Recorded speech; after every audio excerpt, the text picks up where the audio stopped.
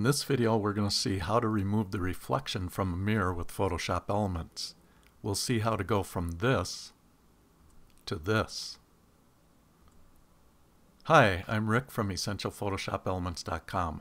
Let's go over to Elements and get started. I'm using Photoshop Elements 15 for this video, but it'll work in other versions as well. The first thing we want to do is create a new blank layer in the Layers panel. To do that, just click on the Create a New Layer icon in the Layers panel.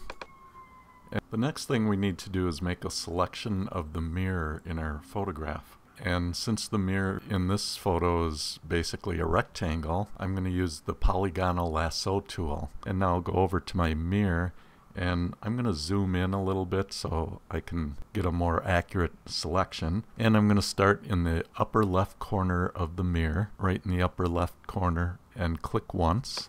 And then I'm just going to drag my cursor down to the lower left corner. I'll click once there, go to the next corner, and click, and I'm staying a little outside the mirror area because it'd be better to have my selection be bigger than my mirror rather than smaller than the mirror. So I'll click once there, and I'll click once up in this corner, and then go over to my first corner, wait for my cursor to change, and I'll click once to close the selection. The mirror area is selected as indicated by the marching ants. The next thing we're going to do is put a gradient inside of that selection. Let's go to the toolbox and make the gradient tool active by clicking on it. Let's go down to the tool options, and if I click on this arrow next to this preview, it opens up some gradient options. I want this third one over, which is going to give us a gradient that goes from black to white. I'll double click on it.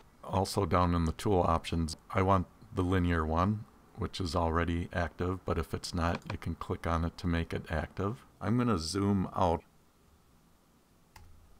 so that we can see all of our image. I'm going to center that a little better. So let's start in the upper left corner of our selection, which is in the corner of the mirror, and then click and drag diagonally to the lower right corner of the mirror, right down there, and then release the mouse button.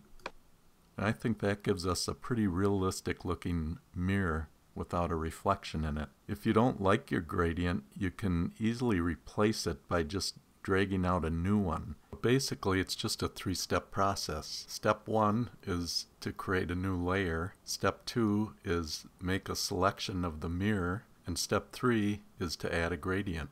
So that wraps up this tutorial on how to remove the reflection from a mirror. Until next time, this is Rick from EssentialPhotoshopElements.com saying take care.